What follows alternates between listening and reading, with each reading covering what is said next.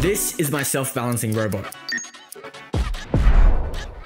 A self-balancing robot is one of the best intermediate projects that you can build. It makes you consider the mechanical, electrical, and software components. You'll learn how it balances and how I made it. So firstly, how does this thing even work? Hi, I'm Robotics' mascot, Nix, and now we're going to get into self-balancing theory. Self-balancing robots are based on the inverted pendulum concept. The robot acts like an inverted pendulum that is naturally unstable and needs active control to stay standing or rolling. Our goal is to keep the center of mass directly above the wheel.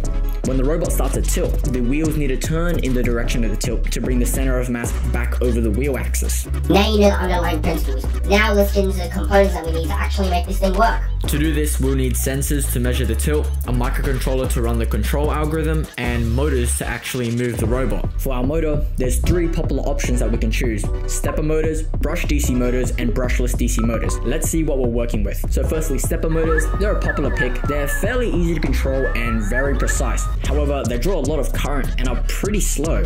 They also weigh a lot more compared to the other motors. Next, we've got brush DC motors. They're also a popular pick because they're cheap and easy to use. However, you can't control them precisely. Now, brushless DC motors are rarely used in self-balancing robot, even though they're pretty cheap and powerful.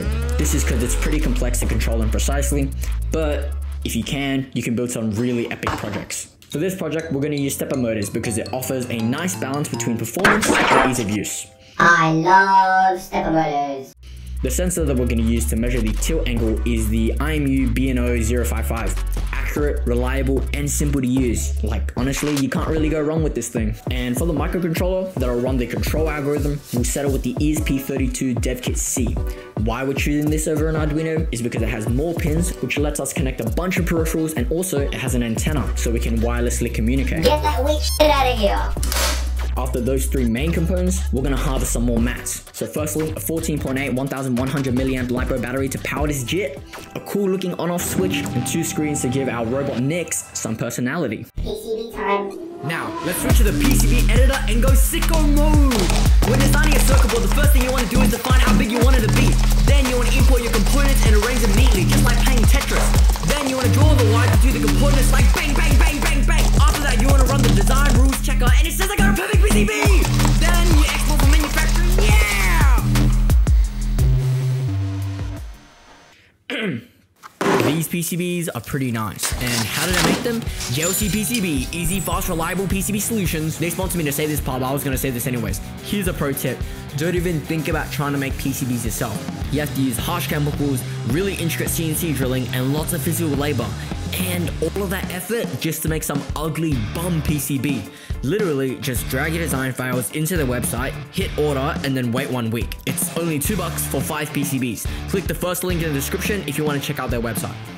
The purpose of a PCB is to make wiring components together easy. In this circuit board, I use 2 kinds of components. Surface mount components, which have metal pads, and through-hole components, which have metal pins.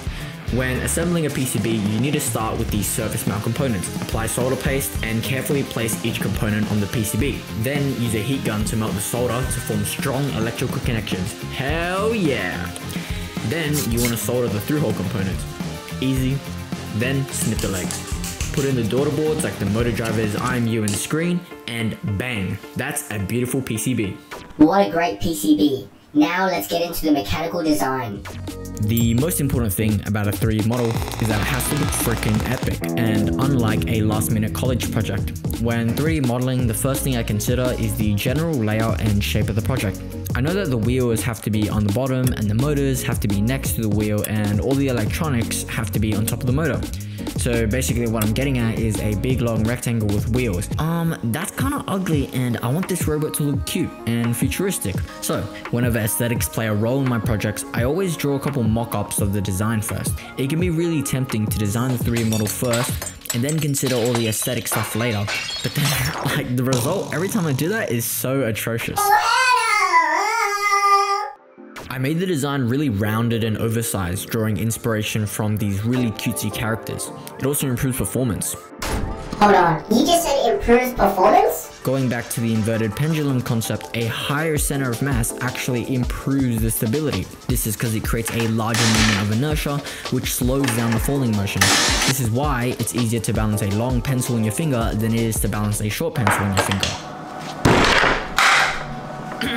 So having a big ass head with the battery at the highest point we can, and also big ass wheels to height max, will raise the center of mass. Also, if you couldn't tell, this robot is heavily inspired by the Robonics logo. Everything here can be 3D printed with PLA plastic except for these side panels and the tires. The tires need traction, so I'm printing them using flexible 85A TPU plastic. These side plates can be 3D printed, however, I want to manufacture them out of aluminium.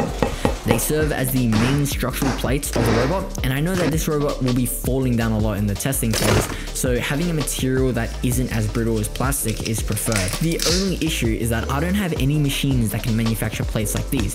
Plus, all these online vendors are pretty expensive. But here's a neat trick to get aluminium plates cheap as heck. You order them through a PCB vendor, but don't put any PCB on them. So you basically make an empty PCB and submit it to JLC's website. Then you click on aluminium and it's only $8 for 5 aluminium plates. Brother, that is nuts! And even better, they give you $60 worth of coupons if you sign up. So first link, yeah, let's get building.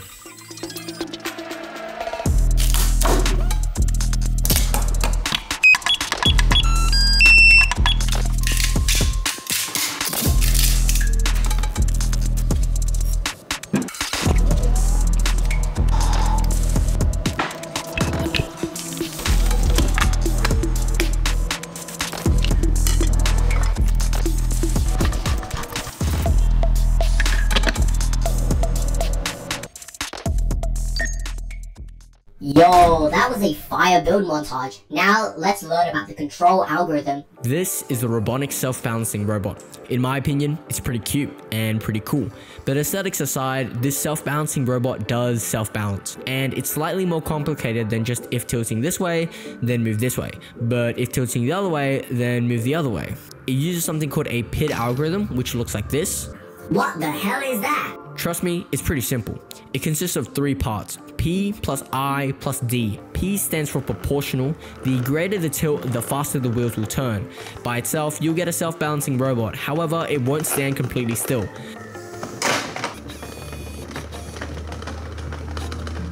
I stands for integral. The longer it's been tilted, the faster the wheels will turn. By itself, it'll work, but you won't be able to respond to fast changes in tilt. D stands for derivative. The faster the tilt changes, the faster the wheels will turn. This will not work by itself, as the D just helps to smooth out the P and the I, but combine them all together and you'll get something pretty sick. Yup, that's the self-balancing robot. It self-balances, and honestly, that's all it does. Let's face it, it's cool for like 5 seconds and then it gets kind of dry, which is why I have one more thing.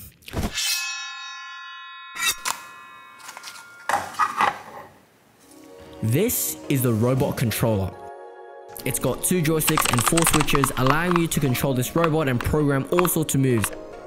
It uses an ESP32, which allows it to communicate wirelessly to the robot with the ESP Now protocol. Once we turn both devices on, they instantly pair, and the up and down controls the forward and backward lean, and the left and right rotates the robot clockwise or counterclockwise. If I hit this switch, it'll change the eyes to love heart, and you know what, I actually haven't programmed the other switches, but you can, because I've made the 3D model, code, PCBs, and documentation for both the robot and the controller free in the Robonics Academy. It's a platform for the community, and it has everything you need to upskill as fast as possible. Online video courses, weekly design review sessions, and a forum to chat, so click the second link in the description to join for free. See you there, and I appreciate you for watching.